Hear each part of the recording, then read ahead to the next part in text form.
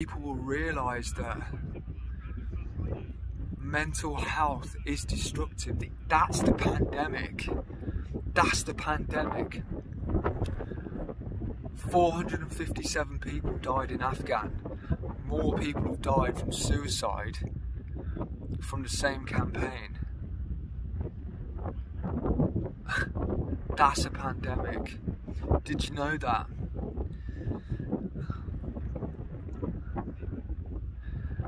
There's been times I have wanted to quit knowing all this.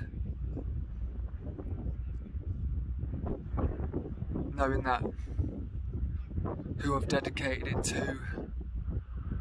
Knowing that people are watching and egging me on. But then I hear that people have messaged saying that today was going to be the day, that today was the day they lost their battle with themselves.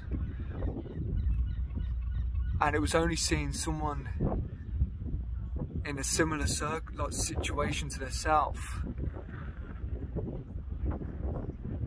that stopped them doing it, stopped them going through, and gave them the courage to find help. This was to give people hope, to cheer people up.